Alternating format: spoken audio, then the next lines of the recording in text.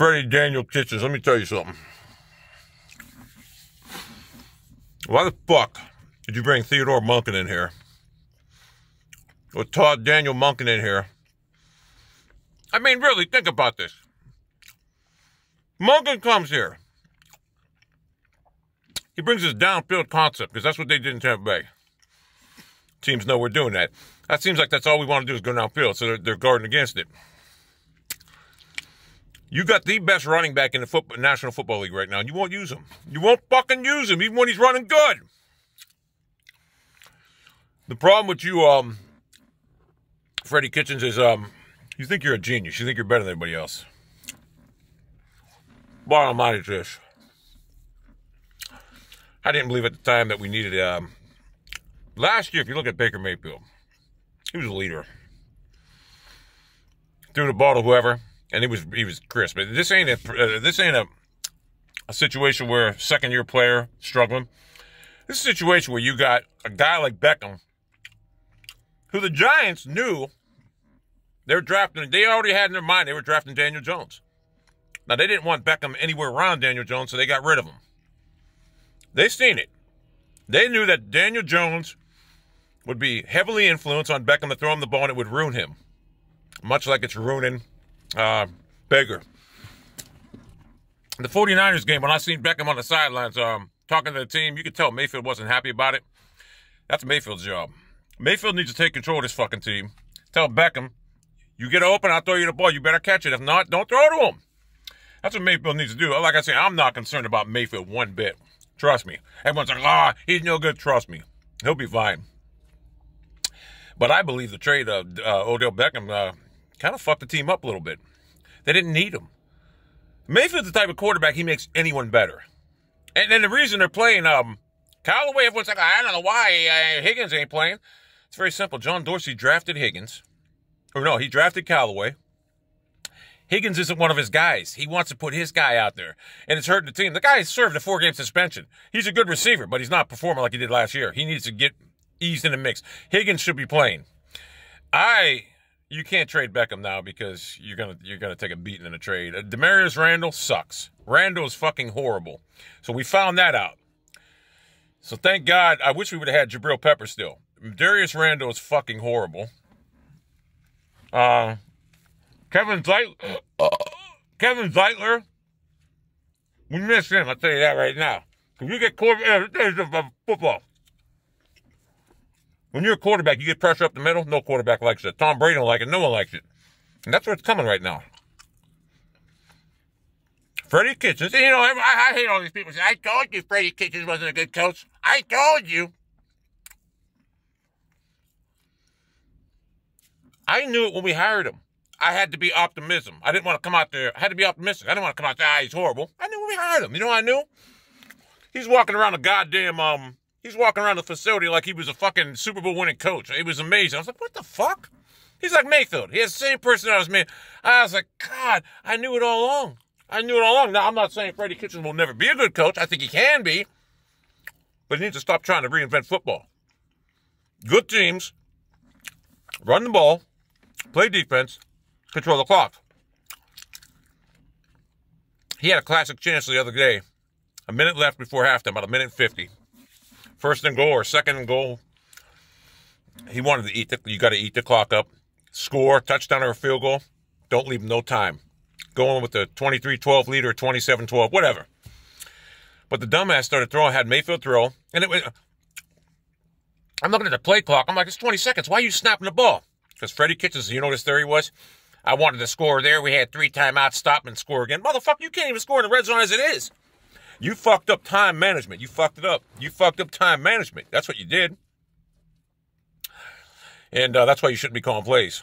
Because you can't do it all. I think Freddie Kitchens can be a good head coach. His biggest enemy right now is himself. He needs to get out of his own fucking way. Now, this team is not a 2-4 team. No fucking way. They dug themselves a big hole because of coaching in the way Mayfield's playing. I thought Mayfield actually had a real good game. He had 3 interceptions, but let me tell you something. When you're in the National Football League, if you get a hand on the ball, you got to catch it. I'm sorry. Yeah, they were behind. A couple of them were behind them. You got to catch it. I'm sorry. 7 of Mayfield's 11 interceptions have come from tip balls. It's bullshit. Like the one at Callaway at the goal line against San Francisco. That's on Mayfield, right? It's not Mayfield's fault. It's Callaway. So, the bottom line is, Freddie Kitchens needs up. We're 2-4. We go 8-2 the rest of the way. We're 10-6 in the playoffs. But we go 12-0 the rest of the way. We're 12-4.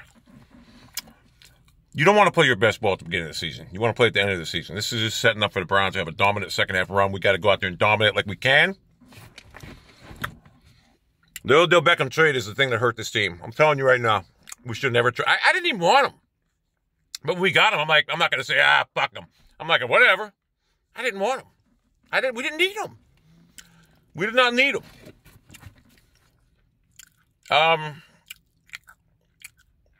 Freddie Kitchens got this. I really, I'm telling you right now, you're going to laugh. I think Cleveland's going into Foxborough, and I think they're going to fucking blow out New England. I just have a feeling. I just have a weird feeling, because Cleveland is actually a good team.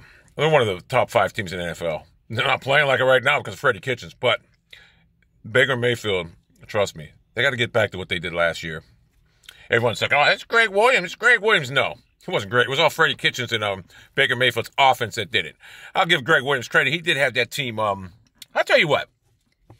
Greg Williams did a good job disciplining the team, but it was basically because if he didn't have Baker Mayfield and Kitchens, they wouldn't have been no good. But I'll tell you what, he coached better than Freddie Kitchens right now. I'm not saying Freddie Kitchens ain't going to be a good coach. I remember Belichick in the Cleveland wasn't that good either. Then he got better, and then Modell fired him when he moved to Baltimore like a dumbass and hired Theodore Marchibroda. The Browns, everyone's like, you're going to be so mad. Season ain't over, trust me. This is a long way to go. Now, I will say this. I don't like smoking weed during the game, I'll tell you what. The first half, see, when you watch football, I love being on edge. I love the feel of being up and down. I don't know why. It's exhilarating. When you get high, see, at the first half, I was livid. We had that 20-6 lead, and we blew it. I was fucking angry. I had videos I didn't want to upload because I was wishing things on people. I was so pissed. Then I smoked, at halftime, I smoked some weed, and I just got so, I didn't even enjoy the game then. It was like, we lost. I didn't even care. I don't like, it's not fun to, I will say this. When you do that, it takes away all the, you know what I'm saying? I just don't like it. It's not enjoyable to watch football when you're high. It ain't. Because the whole rush of being up, down, the emotional roller coaster, I love that feeling. I know it sounds crazy, but I love that feeling. So I'm never smoking weed again during a Browns game. First half, I was livid. But I will say this, it does calm me the fuck down. And I need something like that because I'm fucking hyper and fucking psycho. Weed is actually good for certain people like me. Weed does great for me. I'll give you a classic example yesterday. I smoked some weed, right? TV dinner. I took off the top of the TV dinner. Usually it's in like 38 fucking different pieces.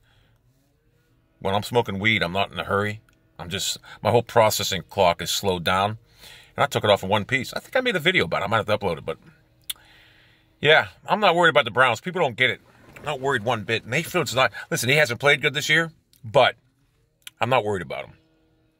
That throw Mayfield made to Jarvis Landry on 4th down, like 30-yard fucking bullet right down the middle. There's only about 5 players in the league that can do that. But Mayfield, I was like, what is he doing? Got it there, right? Sam Darnold ain't one. Lamar Jackson ain't one.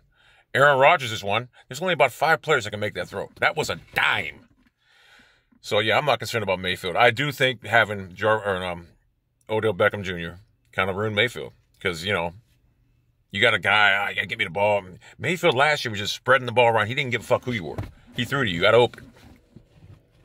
Now Mayfield's like, it just ruined him. Now he's staring people down. But I'm not concerned about him. Trust me. We're going to get this back on track. But, yeah.